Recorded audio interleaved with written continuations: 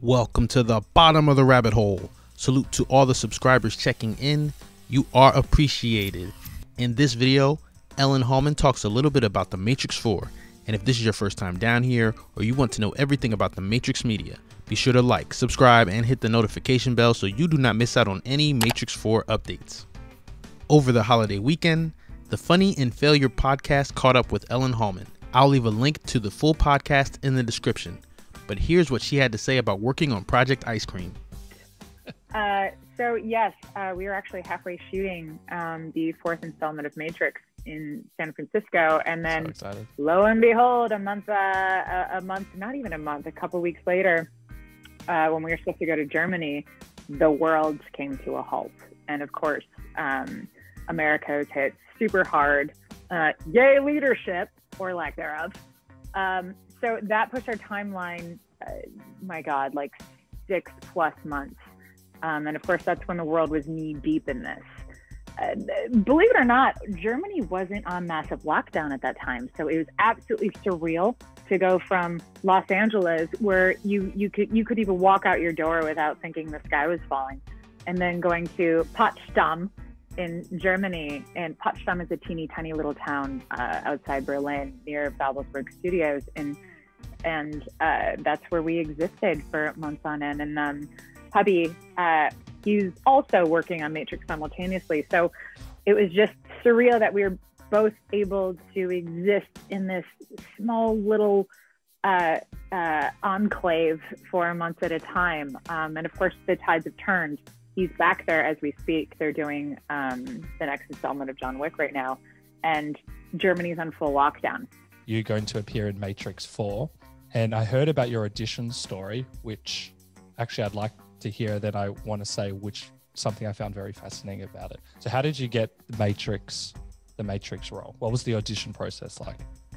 There wasn't actually much of an audition process. Lana ended up meeting with me. She's very big on energy. She's very big on, she'll know who you are. She'll know what your resume is. She'll know what you're capable of doing. She wants to see what you're like as a person. Like, you're the kind of person that she wants to deal with. She's very family oriented, and she's just she has such a deep soul, and she will look straight into your soul.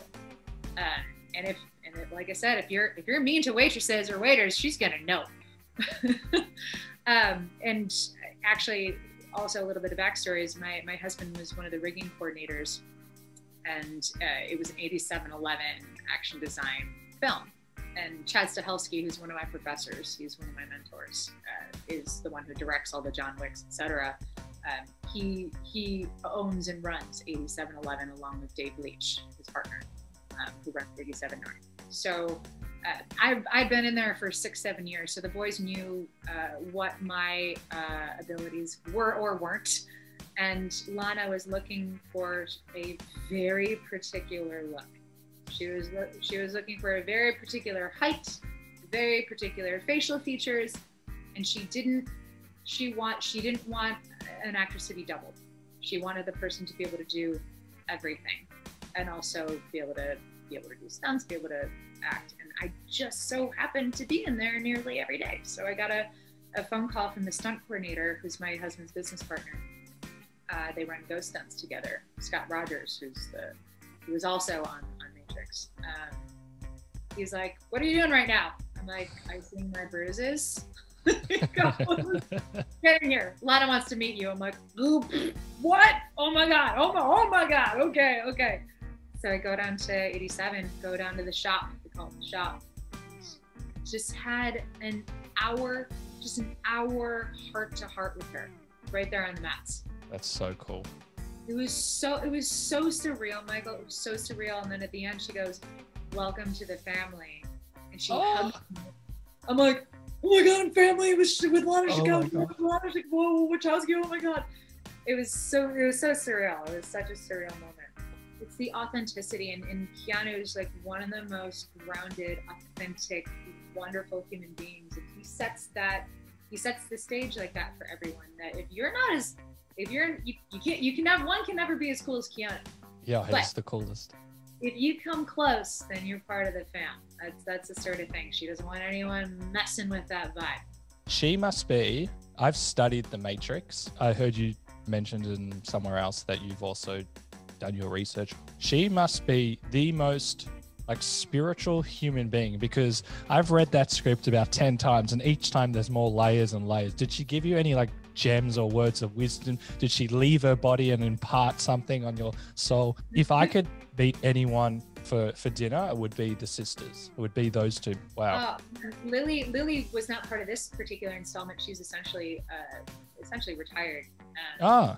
Yeah, but Lana certainly was, and there's no such thing as just water cooler conversation with Lana Wachowski. That's so much better. Everything is just so deep and spiritual. I swear she sees a different realm. Yeah, she'd have to. Kind of like when your pet is just watching something and it freaks you out. Like, that's Lana. She can see. I swear she sees and hears things that are just on a different spiritual level. And if you dig the first one, the fourth one is just on a whole other level. Oh, so excited! So excited. It has a lot of there's a lot of Mars that will make everyone super stoked with this next one. But it's also has a lot of heart to it. Did preparing for The Matrix change the way that you viewed life or any of your philosophies? I didn't really get much prep. Prep was the 7 years at 8711. So I was already ready. Yes, and I actually did not. I didn't. I can't. I have to be really careful. I can't say it. Warner Brothers has cameras everywhere. They have a chip in my brain. I'd explode. Yeah. So I thought it was very interesting that Ellen Hollman mentioned Lana Wachowski had very specific height and look requirements for the role, especially when we consider the very Trinity-like hairstyle she has in The Matrix 4. Don't forget to show off your Matrix fandom by ordering the custom-made Resurrection Code sneakers. If you appreciate this kind of yellow-pilled content, be sure to share it on other platforms like Facebook, Reddit, Twitter, and remember, as one realizes that one is a dream figure in another person's dream, that is self-awareness.